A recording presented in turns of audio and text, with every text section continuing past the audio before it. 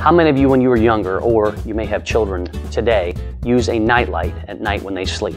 There's something about darkness that leaves us uneasy. There's something about darkness, for whatever reason, that has bad things that come out. If you look at crime rates, they tend to go skyrocketing once it gets to the dark. And the reason for that is people think that what you do wrong or what is going on at that time can't be seen. And for the most part, it can't be seen by us, and yet it can be seen by God.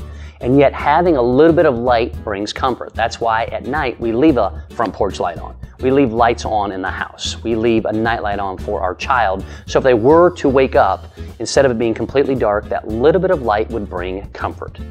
Jesus says in the Gospel of John that I am the light of the world. And the reason he said that is because this is a dark world. It was dark then, and it is dark now, and we need to see light. This may be something you didn't know, but there is no such thing as darkness. All darkness is the absence of light. That's why a flashlight was invented, not a dark light, not something that just creates darkness, not something that just shows shadows. In that darkness, we need a piercing light. We need an example. We need something that shows us goodness and eternity, which is what Jesus did for each one of us. And it's also something that we need to do as well.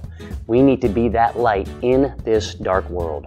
So where is it in your life that you could be that light, just as Jesus was that light, and he said, I am the light of the world.